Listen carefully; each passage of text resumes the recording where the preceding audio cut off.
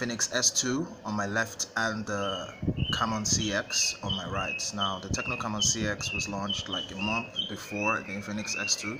I have the Infinix S2 Pro actually, and I wanted to show you guys the camera in comparison. I actually feel that the S2 is like one of the widest angle selfie cameras I've ever seen. It's a dual selfie camera of 8 megapixel and 13 megapixel, and Infinix the TECNO Camon CX on my right is a 16 megapixel camera. It's actually a really good camera, but it's not as wide as the Infinix S2 camera. So if you guys fancy like a Wi-Fi where you have like a lot of people in the photo, the Infinix S2 actually capture everyone, you know. So I'm just gonna walk around and maybe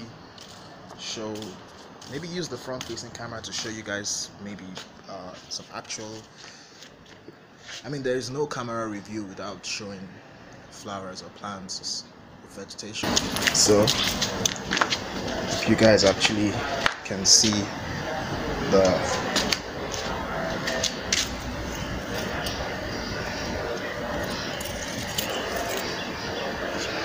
so I'm actually holding these two devices at the same level, so they should have like the same amount of shakes and stuff. I'm not quite sure the stabilization system on either of these cameras, but I'm guessing that it's a software thing. I will be switching over to the back camera and showing you guys how the colors actually show up on both of these devices. This is the back camera of the Infinix S2 on my left and the TECNO Camon CX on my right. And the TECNO Camon CX is a 16 megapixel shooter, and the Infinix is a 13 megapixel shooter. This is actually a bright red. This is a dull red. So I can see from this picture that the Camon CX is slightly saturated because the S2 has like a real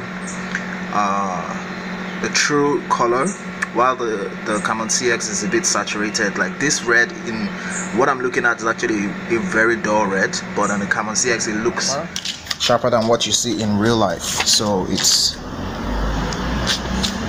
pretty much takes the saturation to a level where, you know, all the colors just look bright and all the colors look beautiful. Well, more beautiful than what you see in real life. So show some flowers.